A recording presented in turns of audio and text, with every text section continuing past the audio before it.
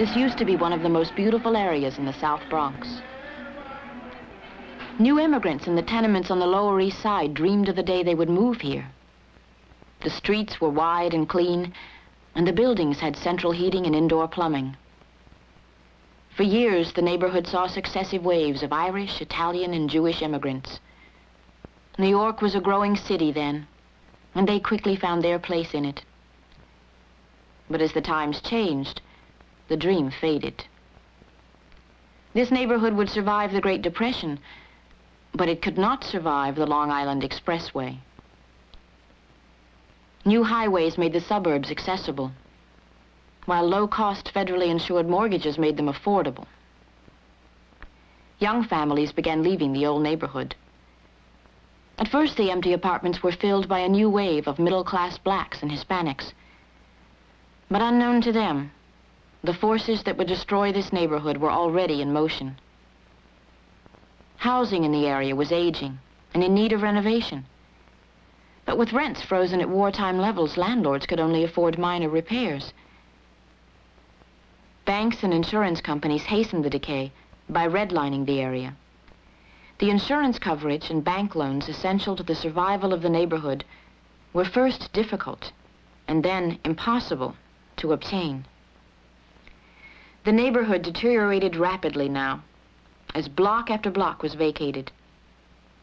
Local politicians abandoned the area in order to follow their longtime constituents. Political boundaries were redrawn almost every year, leaving the South Bronx with little effective representation. The city began to use the South Bronx as its dumping ground. It created a welfare ghetto by flooding the area with welfare families, and then cutting back on city services. The final blow came in 1968, with the opening of Co-op City, a large government-subsidized apartment development in the North Bronx. This drained off the last of the original tenants, who took with them the last semblance of stability. Within 5 years, the neighborhood was in ruins, either burned by the landlords for the insurance money or burned by the welfare tenants themselves, who hoped to be placed in a better neighborhood, where usually the same destructive cycle was already in progress.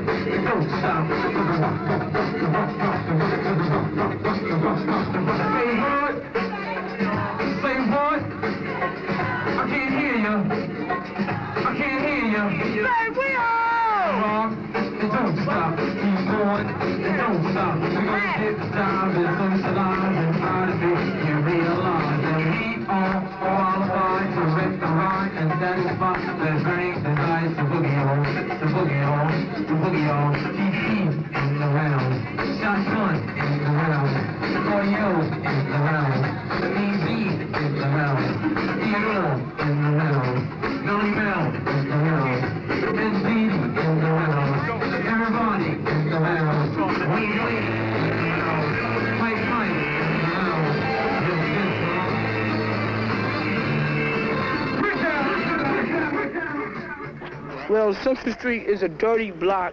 It's no good. This cop, he wrote a book. He wrote a book about the 40 Apaches. That's the 41 precinct on Simpson Street. What was it like where you grew up? Was it rural, farm area? Yes, well, it was in the country, you know, rural parts. Nice place to raise children. In fact, my mother told me I was going to have so many children that I shouldn't take them to the city because the city was no place to raise children, which you find out pretty true in a sense, you know. I came there at the age of 2. Lived in the basement for a while with my grandparents. From there, we lived there for about 8 years. Then that's when everything went wrong. Everything all of a sudden the whole building just went down. One little fire. There was never a fire there. And that one fire did it.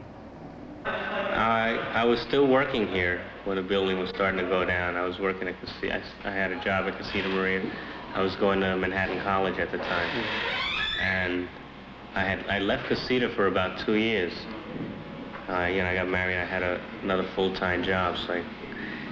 And during those 2 years, the whole neighborhood, I don't know, when I came back, the buildings across the street were gone. Buildings, like just the building on the block over here on the corner, the professional building was one of the prettiest buildings in the Bronx, and it was just total. It has been like this for the last 5 years, so you must be mean like 6, 7 years ago. It was a very, very fun place to live. It was a spirit, like in the radius of these 4 blocks, it was a spirit of people, knowing people, loving people, people just living together. But because you didn't have as much fighting and gangs and all that then, you had a lot of unity among the people themselves. Like people, even though it was a lot of robberies and stuff of that sort, many people didn't lock their doors because you knew me and I knew you, and the junkies knew us, so they didn't bother. And when I was coming up, everything was junkies taking needles and everything. That's how it was. The buildings and everything were up. You just see the men on the roof, shooting dope in their arms and stuff like that. Now you hardly see that. And hardly see any buildings neither. That's how it is. What happened to the junkies? They went along right with the buildings when they knocked them down or they burnt them down. That's how it went. Before they got tore down, and they got burnt one by one, we used to, as they got burnt down, we played in them.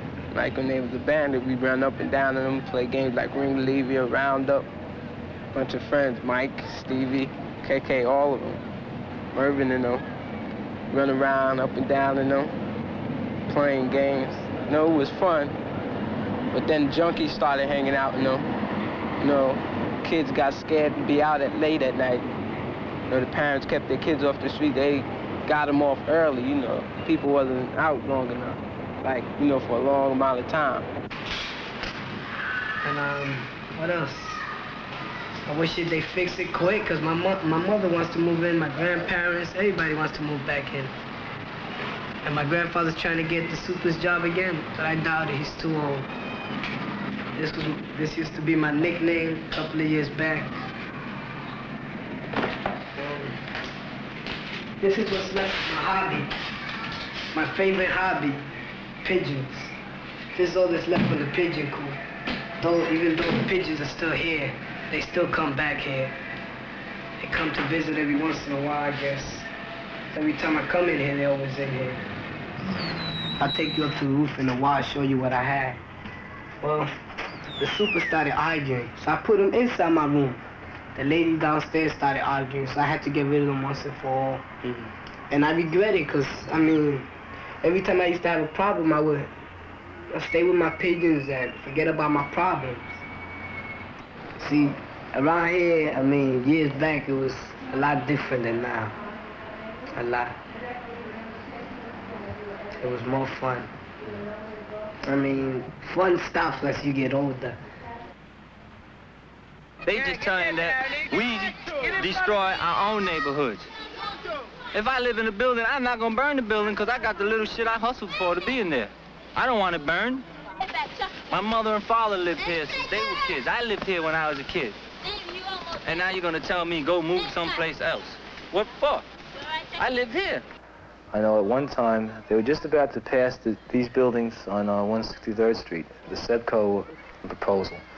And at that time, Roger Starr made a statement that the city plans on allowing the South Bronx to burn down and just leave it eventually to developers, just let it run its course. I live right down the block on Tiffany Street, which no longer exists. My roots here are practically all taken out. They're all burnt out. The school that I went to, the grammar school, is now an empty lot. But Casita still remains, and it's something that this neighborhood needs, because actually Casita right now is the heart of the neighborhood for the kids coming up. And if we can help the kids around here, the kids will help the neighborhood. They'll find out that they need the neighborhood, and they'll be working harder to help it. In some ways it's getting better because, all the bad people that used to live around here, that wasn't all close to us, they're going, but some of our old friends are going too. You know, and the way it's not getting that good. Nothing to do. They not building nothing. They said they was gonna build for about 4 or 5 years. They've been saying that, something like that. All they built was the schooling. And that's not even no place to go. Only place we have to go is Casita. That's where everybody hang out mostly now. Without Casita, it's hard to say. If Casita would have burned down today, it would definitely leave a big vacuum. Oh, that's not really fair either, because if Casita burned down today, we'd be running street programs probably. If Casita never came into the area in the first place, the area would definitely be suffering. That's not to glorify ourselves, you know, because Casita Maria is a community center. I mean, the people there run it.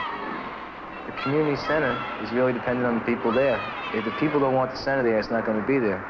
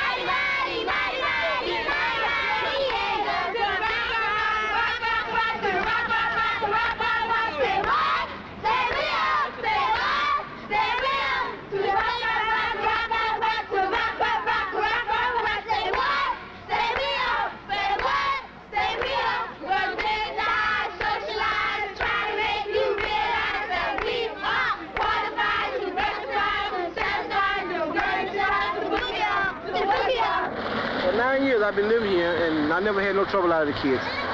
We always got along nice. It's a respect, I guess. I respect them, they respect me. The only trouble I have is every once in a while they get to fight with each other and stop them like that. You know, when I bring the gloves out, let them put the gloves on. You know, let them box, they get the angry out of them, you know. They take all the, you know. And that way they learn, you know, learn to be friends more, you know, not to argue, not to fight each other, not to fuss. We can get Tony not to argue playing ball. That's the only thing wrong with him. He's a bad loser.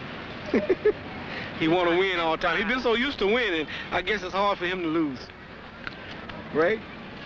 You plan to stay in this neighborhood? Nah, I hope not.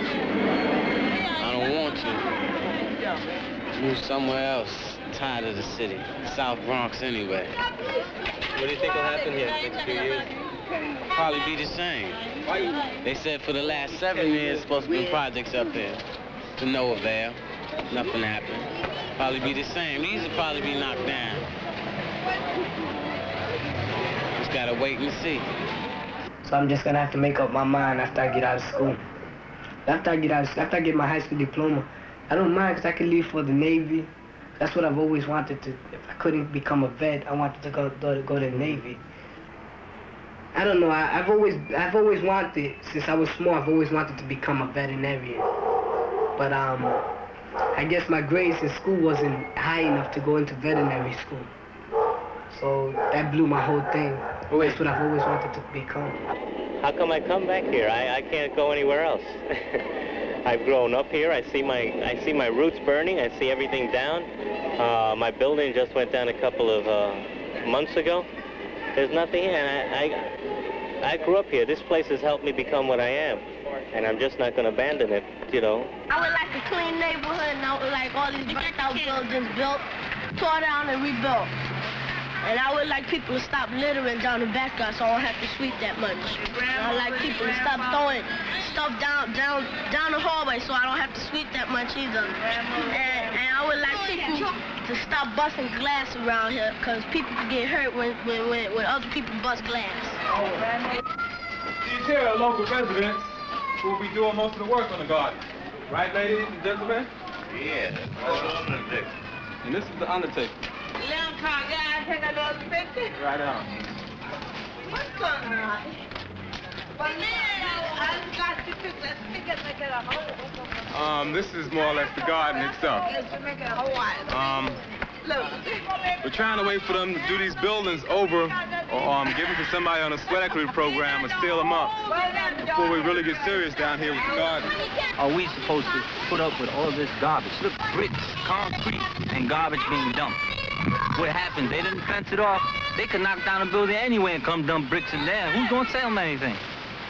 When they knocked down the building over there, they had bricks all over here. They didn't clean it up. We cleaned it up. We tried. We tried to get money from the city to renovate a building, to try to fix it up, make it livable for more of our people that were forced out of the block because there was no place to live. What's the city say? You got red tape, 2-3 years maybe. 2-3 years, there might not be a Kelly Street. They might burn this whole thing down. What are we supposed to do in 2-3 years? There won't be nothing here for us. And we want it. The South Bronx got the worst housing in the whole goddamn state. Why can't we take a little of this money and put it back in here? Hey, you got buildings that have beautiful structures, and they're just being demolished. But if you start somewhere, if you build Kelly Street, and then you build Intervale, and then you build Beck, people start seeing improvement and working. And the people who work in the buildings live in the buildings and rent in the buildings. They're all there. So then they don't just want one square block looking nice. Because we don't only want to rebuild Kelly Street, we want to rebuild the neighborhood. Because if we destroy what we got here, they're just going to build it up. And where are we going to be? What are we going to have? Nothing. We're going to be in the same boat. Maybe a couple of projects around with little green grass that the kid runs on and the guy gives him a ticket for. And we don't want that. We want to stay the way we are. We want just the neighborhood better. All right, we do these 3 buildings and it comes out beautiful, we're off the ground. But we can't do nothing because we're too poor to take money out of our pockets to do it. Where are we going to take it? $3,000 a unit for a building? Hey, that's a lot of money. I know we ain't talking in pennies, but we're not talking in millions like everybody else is. You put a proposal in, yeah, this proposal ain't no good, it's not worded right. What do we know? We're not technicians, we're nothing. We're just common people. We have knowledge, and we know we can put that building together, but we ain't got a piece of paper that says we can do it. So they don't want to hear our plea. We're not asking for nothing personally. We're asking for it as a group. Not as savages, not as ghettos, not as Negroes, not as black, as people. Just being people. We want better police protection, we want better city cooperation. All we ask for them is get the wheel going now. In fact, we purchased that building across the street from the city. I don't know how in the world we're going to get it together, but we intend to try. Say we hope the city don't give up on us. Say we hope enough responsible people, come around and try and get something going to make it. I don't believe they would really give up. In 1969, the city drew up a master plan for the renovation of the South Bronx. Federal and state monies were poured in, signs were raised, and whole blocks were leveled to make way for the new construction. It never came. Scandals and mismanagement plagued the programs, and changing administrations brought with them new priorities. In 1973, President Nixon put a freeze on federal funds for city housing. As the flow of federal money stopped, the city adopted the attitude of many of the landlords. It cut back on all essential services and, in effect, abandoned the area.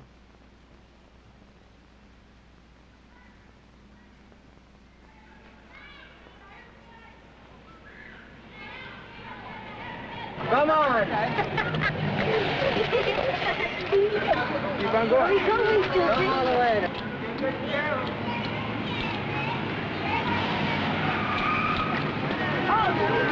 Come on!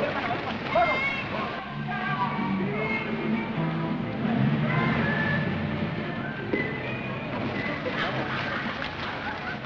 Now turn around and face me.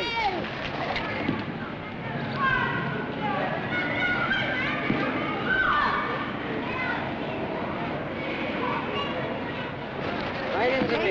stop. Now you stop. You stop there.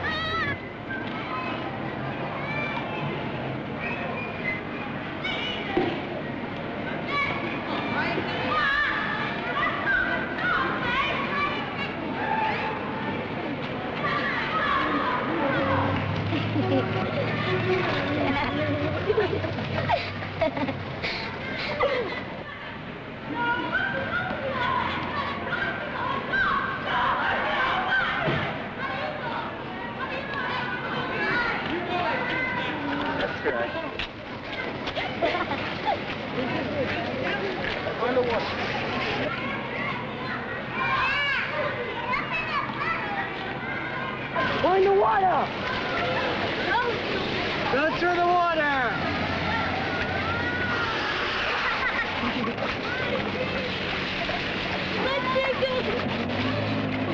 I think it's late.